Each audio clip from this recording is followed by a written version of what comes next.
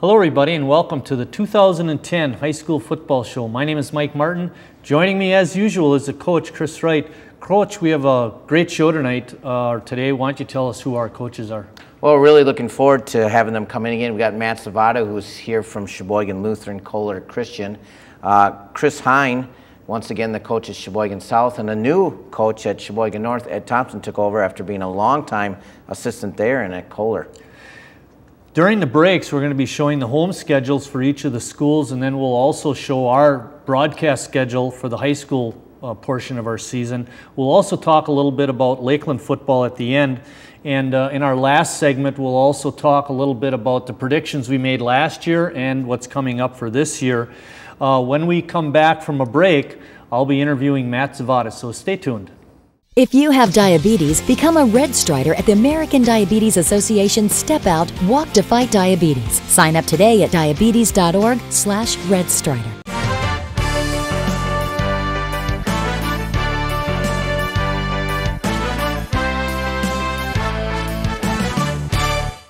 Joining me is Matt Zavada from Sheboygan Lutheran, Kohler, and Christian. And Matt, you're entering your third year as a head coach. How'd the first 2 years go, and what are your impressions of the program? You know, are you moving forward?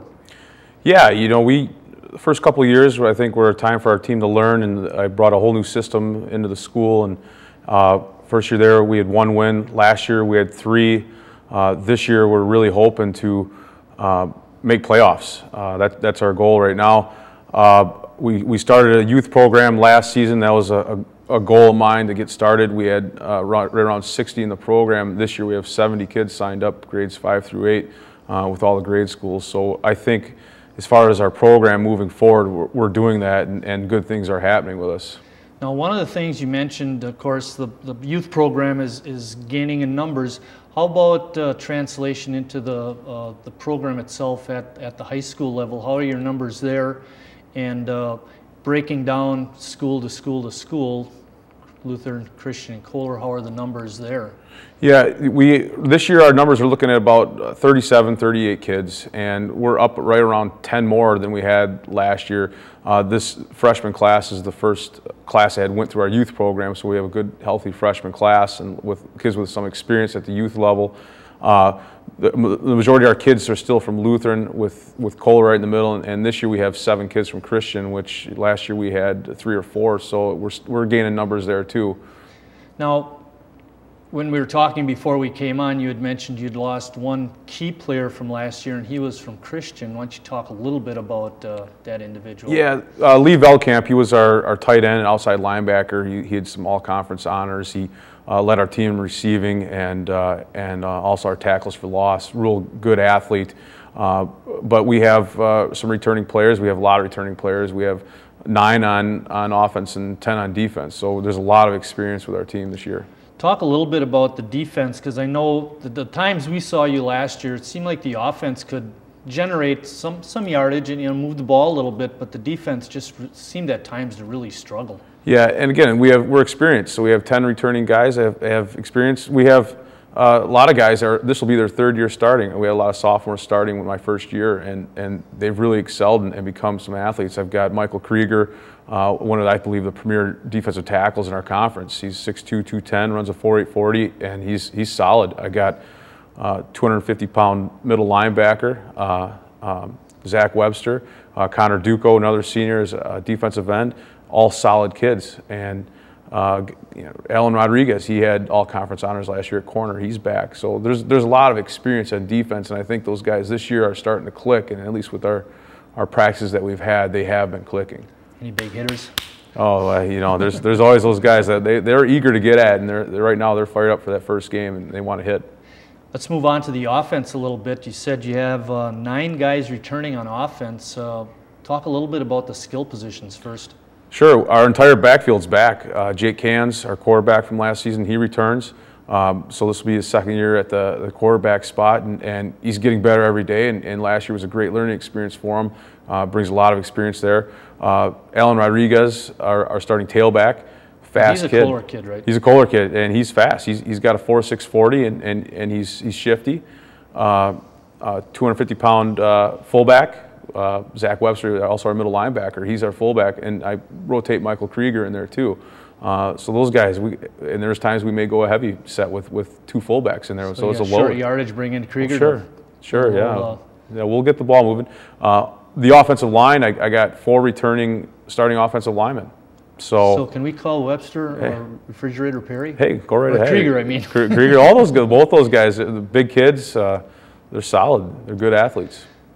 It seems like whenever we go out and watch you guys play, somebody on your side is returning a kickoff back for a touchdown. So special teams obviously have been fairly successful, I would think, over the course of your tenure. Well, yeah. In fact, the last 2 years, we've had at least 1 touchdown taken back for special teams each year. So we've got some speed. It's just whether or not we get the holes open for those guys, and everybody does their assignment, and then we're good.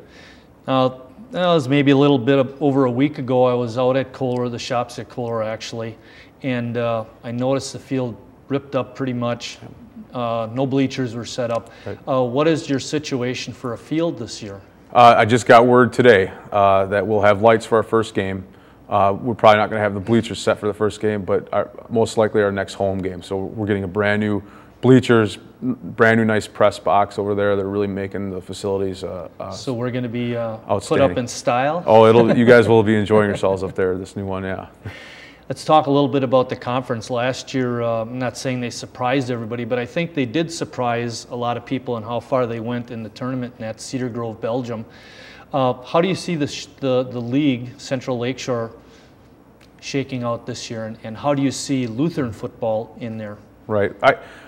Cedar Grove is going to be a good team. Oostburg's always a good team. They have great programs going on. Howard's Grove is well coached.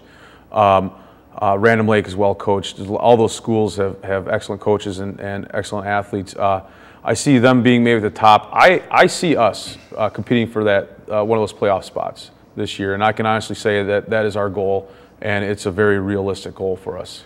Now, we have you twice this year. We catch you about the middle of the season against Cedar Grove, Belgium, and we know that's going to be a tough game. And you had mentioned before we came on that you're hoping to be 4-0 at that point. Talk a little bit about the games leading up to the Cedar Grove, Belgium. Yeah, we have Hope School week 1, who has really come on to start being a better program, and they're no slouch. They're a good talent on that team, and should be a good game for us. Fall River week 2, I don't know much about them. This will be the first time we played them, but I think 2 non-conference games that are really good for our program to get us set. Going into conference play, I really like opening up against Random Lake week 1. I think that'll be a good test for us, and if we get a victory out of that game, they'll set the tone for our conference play. And then Elkhart Lake would be our week 4 game, who again they've had some success too. So I like the way our conference plays out. I like our schedule. Last game of the year, I believe it's the last game, is Stockbridge, and we get to see you play them. Now, over the years, you've had pretty good success against them.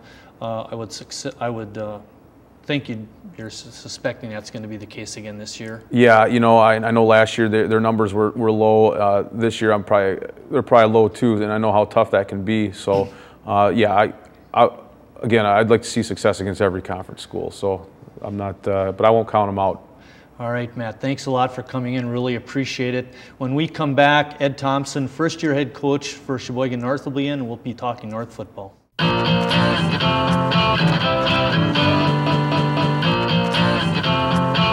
wrapped up for the new generation.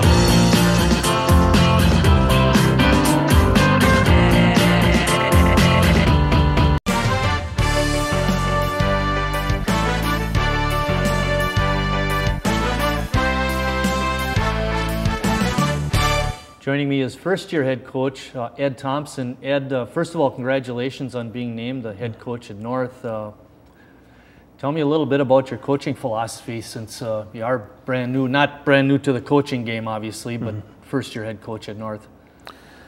Well, anybody who's in coaching doesn't do it for the money. I'm sure you've heard people say that before. You have to enjoy working with kids, and that's what's kept me doing it for. I mean, when I played in high school and college, I've been involved in football ever since then, and never as a head coach like this before, though. But when you have athletes that have trouble figuring out a skill or a technique or something like that, and you take them and you work with them. You put them back in and they, maybe do it and maybe can't. Then you work with them more, and eventually they get it and it clicks and you see them have success. That's what keeps you in coaching. That's what keeps you wanting to come back year after year. And then all the camaraderie, they always say it's not the wins and losses, it's the journey of a season, and that's true. And for this group of kids we have, this journey seems like it started back at Christmas time, because right around there, a big nucleus of our team got in the weight room and got going, and attitudes started changing, and they've been doing a real good job ever since. One thing I would think that would help you in terms of taking over the head job is that you have been coaching at North. You've got some experience with these kids, so they know you, you know them. Yeah. Yeah, I have them in weight training class, or before I even taught that, I had them in the regular gym classes. And you're right, I've been assistant coach there ever since I've been it for 15 years. And so you know them as they come up, and you get to learn their abilities, their skill levels and stuff, and makes it kind of easy. Let's turn the page a little bit and talk about maybe what's not so enjoyable about coaching. What are some of the things that make it difficult? Well, I've worked with other head coaches for years, and I know all the stuff they have to do, scheduling and the equipment and the booster club stuff and this and that. But now that I've had to do it this last summer, I think there was maybe one day this summer where I didn't have to come into school to get something done. It's like every day there was something. And usually it was just our lifting and our plyometrics and stuff. I wanted to be there. But almost every day there's something that you have to order, or get this printed up or that, and there's so much of that busy work stuff. It's like you don't hardly have time to coach. Yeah, TV guy wanting an interview. Yeah. Let's talk a little bit about the team now. In talking before we went on, you'd mentioned you were in charge of the offense for the last couple of years, and so obviously probably things won't change too much this year. I don't know that for sure, but talk a little bit about offense and how you see that shaking out for your ball club. Well, I haven't really been in charge of the offense. Carl Nienice is the one that has all the knowledge. He's the one who is the main push behind what we do, and I help him out as much as I can. But we're still going to run the wing T. It's just that we don't run it the old traditional way. We found out that we can't just go up and run straight wing T plays, and we've kind of adapted the offense to the personnel. The wing T, if you run it traditional, is more of a power type offense. Yeah. And so we've had to spread things out. So we get people in motion and we spread it out so that the defense can't have so many people in the box. And the last couple of years it started to work a little bit better. Now, one of the things that I would think would really help your offense is the fact that you have a junior quarterback coming back. Mm-hmm. Derek Van Callaghan is going to be a senior this year. Talk a little bit about him and his skills, and I would think the way you're setting up the offense really would help him. Derek and Jake Stengel both did a great job for us last year, and both of them have improved vastly since last year. Derek went to Dan Yudis's quarterback camp and had good reviews, that he was one of the better quarterbacks there. Jake's worked hard, all year in the weight room and when we're doing plyos and everything, and he's gone to many camps too, Badger camps and other colleges where they run you through the grind and see what abilities you have and stuff, and they've both worked hard. Things now are going very well. They work well together, along with a couple other juniors that we have that are doing a good job, and with some of the other seniors that are on the offense too. You have a couple of kids coming back, Reed Conter and Kevin Rivera in the backfield. Talk a little bit about your depth on offense in terms of skill players, and let's move then to the offensive line.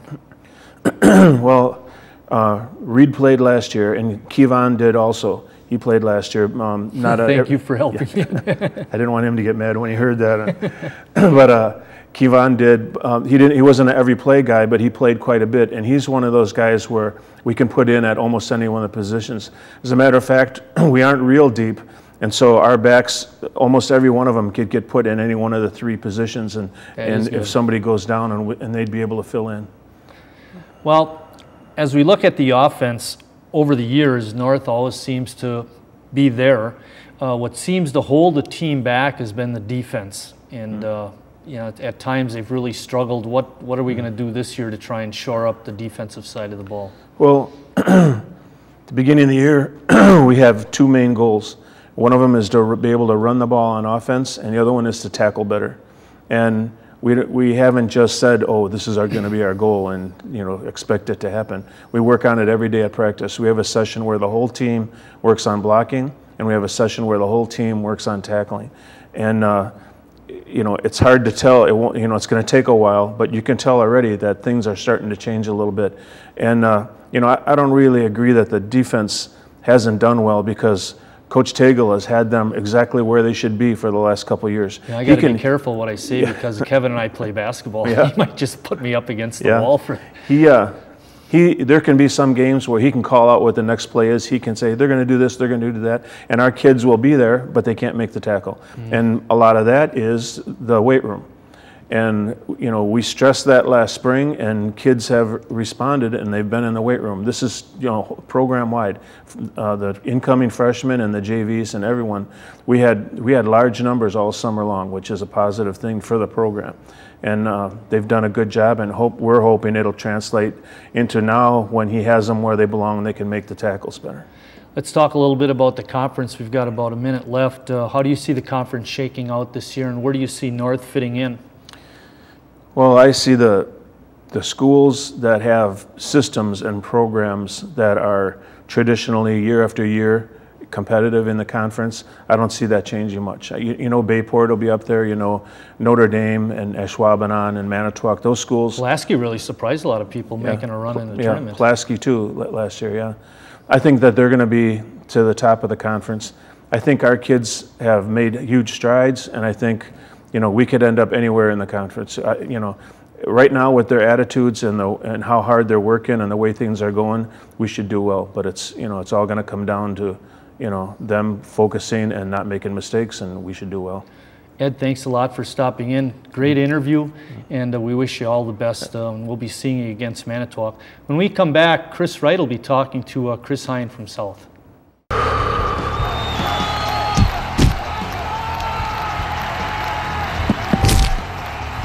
I know they never make me play with these guys, but why do they make me train like them? Training hard is important, and for professional athletes, it's their job. But kids aren't professionals and shouldn't train at that level. Keep kids safe on the playing field and out of the operating room. Become an advocate for sports safety. Visit StopSportsInjuries.org.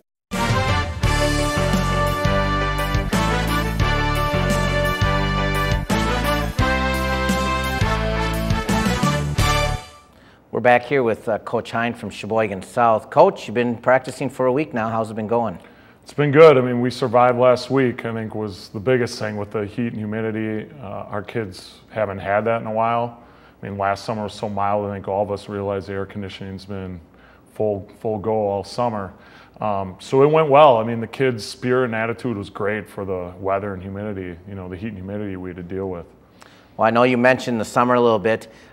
Some things people just think about, everything takes place during the school year and it's always on Friday nights, but you do a lot during the summer too. Would you like to tell us a little bit about that? Yeah, I think, you know, in this day and age, all high school programs, it's, you know, the off seasons become critical, because if you're not doing anything, somebody else is, or everybody else is in your conference. So we lift 4 days a week in the summer and run 4 days a week, Monday, Tuesday, Thursday, Friday.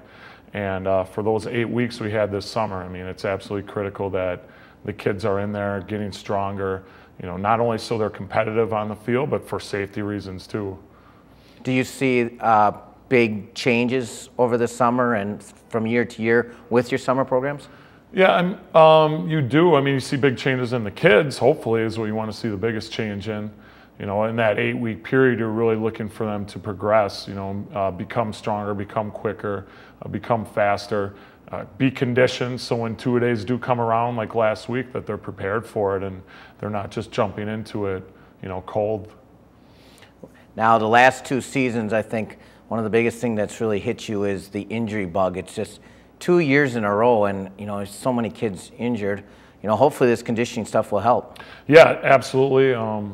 At the end of last season, I sat down with our trainer, who's excellent, Maggie Bauer. She's worked with some of the best programs in the state. Green Bay, Notre Dame, Appleton North, you know, the arena team up in Green Bay. And I just said, you know, what are we doing wrong? What am I doing wrong? And she said, it's just been bad luck. You know, we've just run in the last 2 years, we've run into really bad luck and injuries that just really don't seem to be avoided, that kids were just, you know, hit from behind as they're running down the field. I mean, dove into their knees. We've had broken ankles in warm-ups last year. I mean, we're running through plays and our starting tight end gets his ankle rolled up on and breaks it in 2 minutes before kickoff against Manti. I mean, it's just things like this that, you know, it just seems like it's been a run of bad luck. Obviously, we're trying to deal with it in our off-season conditioning and workout program and trying to do lifts that are going to hopefully prevent that. But, you know, if you're in the wrong place at the wrong time and hit at the wrong angle, you know, there's really nothing that can be done. And so hopefully we'll catch some luck this year with injuries. Now with that, do you have good numbers? They're a little down. I mean, our last 2 freshman classes have been small, so we saw it coming. 2 years ago, we had 24 kids in our freshman class. Last year, we had 17. I mean, so our numbers are down, and you know, everybody, we all know, we were aware of it. We knew it was going to be here. That makes it even more critical that we stay healthy this year. You know, but it's going to be a challenge in a 9-week season in our league. It's a physical, it's a good league, so we'll see how it goes. Now let's talk a little bit of positive. I think you got a great 1-2 punch there in Ethan Berlin and Riley Tudis. Yeah, we definitely love our athletes. You know, Riley led the league last year in receiving yards, led the league in receiving touchdowns. Ethan, because of an injury, Jake Rissy was having a great year in week 5. He got hurt against De Pere. Ethan came in. Played both ways for us last year, was all conference at corner. And as a playmaker on offense, we're really excited about those two. We're excited about some of our other athletes. Josh Grinke, we're excited about, who's a great baseball player on the south side of town, is playing football this year, and he's just got great speed. That's an understatement. Yeah, he's got unbelievable speed. Thomas Murray from the JV team, Brady Callahan back at tight end. I mean, we just feel really good about our skilled kids and really good about the athletes that we're going to have on the field this year. Let's talk about something you're familiar with then on the defensive side of the ball. Yeah. Defensively, we're very excited. We have obviously, you know, the one tough part is Coach Yedis, as everybody read in the paper last Sunday, has moved to Homestead with his son. He thought it was best for his son's future, and you know, and I have no problem at all with the decision he made. But he was our D coordinator last year.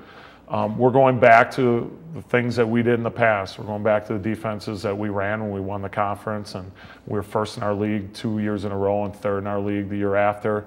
Getting kind of back to that. The kids are, while they're disappointed that Coach Yedis isn't with us, they're excited to get back to some of the things that we did at South and were successful with in the past. The good news is, you know, we have 9 kids that started 3 games or more on defense for us back. We haven't had that in a long time. So, I mean, we should be confident in a strong defense this year. And do you have some coaches to replace Coach Yedis? I mean, you don't replace Hall of Fame coaches, but we definitely have some coaches that have been here a long time. Been at South. Coach Berlin's been at South much longer than I've been there. Coach Rank's been there with as long as I've been there. We have Coach Roberson, a new coach, played at Lakeland, coached at Lakeland on the defensive side. That has great knowledge of defense that we're really excited about. So yeah, everybody's just got to step it up a little bit. And I think Coach Tudis, you know, Coach Goodman, we're all going to step it up on our side of the ball. Anybody on the special teams looking sharp for you? Yeah, we love our kicking game. Jake Plant was a sophomore last year, kicked for us. Thomas Murray punted as a sophomore last year, so both our kickers are juniors. Yeah, we're really excited. We don't want to wear our punter out, that's for sure this year. I mean, that's never good, but when we do have to punt, we think we got one of the best ones in the conference. When we line up to kick a field goal, we know Jake feels very confident. So yeah, we're excited about our special teams. We're just under a minute here. Coach, anything else to look forward to for the Red Wings this year? I just hope, you know, the fans come out. I think we're going to have an exciting team. I tell the kids that all the time. And we've got athletes, we've got speed, we got to utilize it, we've got to play fast. We got a defense that I think is going to look familiar to fans that were here 5 years ago, and hopefully we're going to see defense flying around, making plays like we have in the past. And so I'm excited. I hope the fans are excited. I hope, you know, they're still going to come out. We had a tough season last year. There's no doubt about that. But this is a new team, it's a new season, and we're going to give it the best we can. And we always look forward to that concession stand, too. Thanks so much, Coach, for coming in. And when we return, Mike and I will finish up the show.